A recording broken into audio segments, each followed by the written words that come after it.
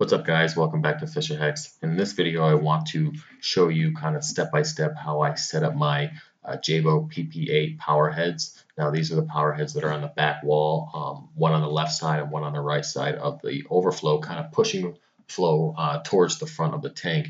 Now I've had a lot of questions since the previous video on how to set up the Jebao to Apex adapter, so I kind of want to clarify a few of those questions and make it a little bit better to understand. So first things first, once you plug in the adapter on your into the variable speed port on your Apex, you're going to have to come up into here and pull down the variable speed port switches themselves. All right, so once you do that, which I already did, I brought it down over here. Okay, you see PP8 left and PP8 right.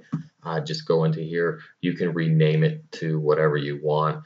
I just chose that to kind of help make things a little bit easier. So I'm just going to show you briefly. We're going to look at the very top part of this programming real quick, and then I'll go in and show you the waves individually. All right, so my main wave I set is PP wave 1. If you guys saw the previous video, my WP-40s are on wave 1. So I decided just to put the PP before it to kind of distinguish the difference in wave.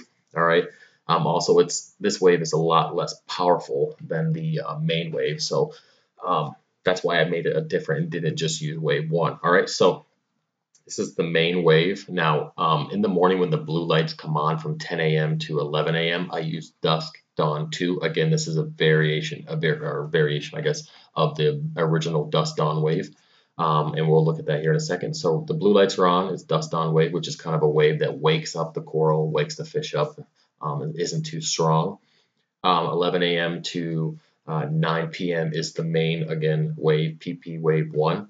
All right, so then we move on to 2100 to 10 p.m. So 9 p.m. to 10 p.m. we have the dusk dawn 2 again, which is kind of calming the reef down, getting ready for our 2200 to 10 a.m. wave, which is our night wave. All right, so we're going to pass on these surge modes real quick. We'll come back to them here in a few minutes. So that is the wave times and setup for profile names here and what I've chosen to use. So let's get over to the original Apex dashboard, and I'll show you how I made these waves. So you're going to come in here, go to configuration, and you're going to go down to profiles. And I have a lot of waves and profiles here that I'm using for lights and stuff like that, so ignore them. We're just going to go right into what we are currently using. So dusk dawn 2 is our first wave here, which is when the blue lights are on. As you can see, the wave time, there is no initial time off. All right, so the time on for this wave is 3 seconds, 3 seconds off. The minimum intensity is 0, and the maximum intensity is 30. Now, if this is so I have the pump turning on and off completely. Now, if you didn't want the wave to turn off or the pump to turn off completely, you could change this number from anything from 0, anything higher than 0, the wave, the pump won't turn off. I don't recommend you ever go below 30%. I know that it's a little hard on pumps to go below 30%. So if you're going to kind of have your pumps kind of slow down and speed back up, try to do the minimum intensity of 30%. Or just have it turn off altogether. So that's the wave that I use to wake the corals up and also kind of slow things down before the night. Let's move on to our main wave that we use, which is PP wave 1. Now this, I'm using this on both pumps. All right, so it's 1 second on, 1 second off.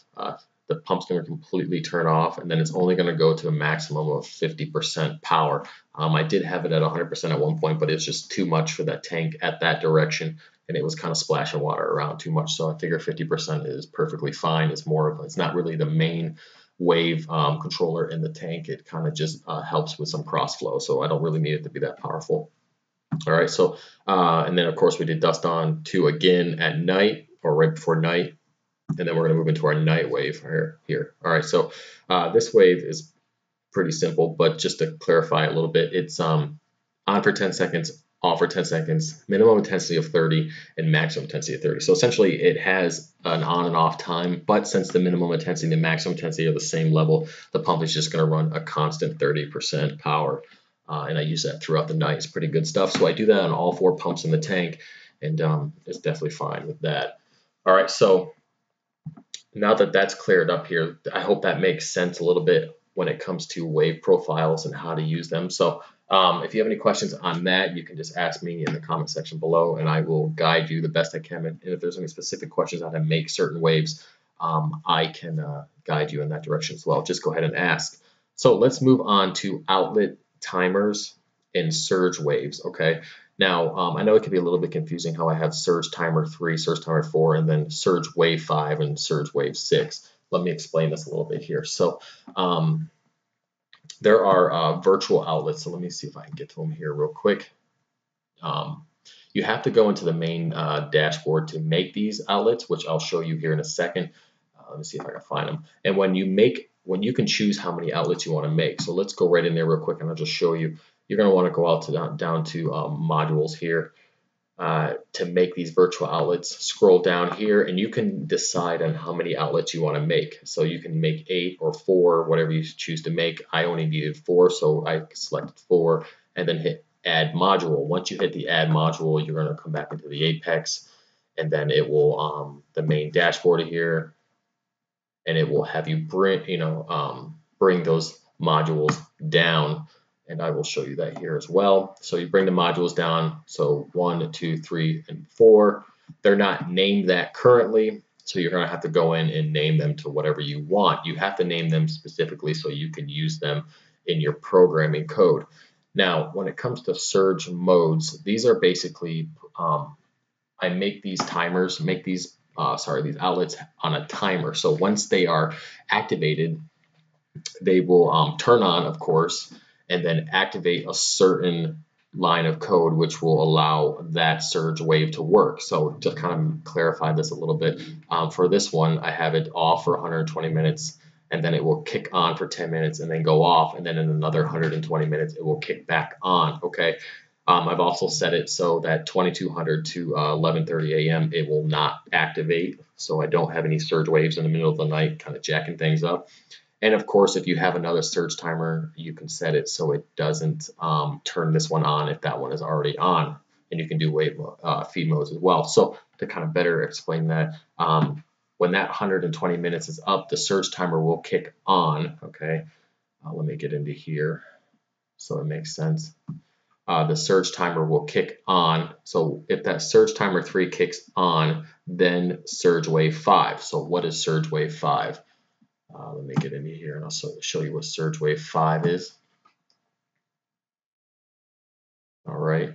So surge wave 5. So when that outlet kicks on, it will activate surge wave 5, which is on for 30 seconds, off for 30 seconds, a 0 intensity, minimal intensity, and a maximum of 80. So that kind of like blasts a tank at 80% power for 30 seconds, and then it'll be off for 30 seconds and keep going. All right, so that's kind of how that works out for the surge wave. So I hope that makes sense. Again, if you don't quite understand, just ask me and I will clarify it a little bit better. It is a little bit confusing, but just think of it as the outlet turns on every so often, designated. You set that designated time, the outlet will turn on, and which will in turn activate a surge wave that you have created in your profiles. Okay.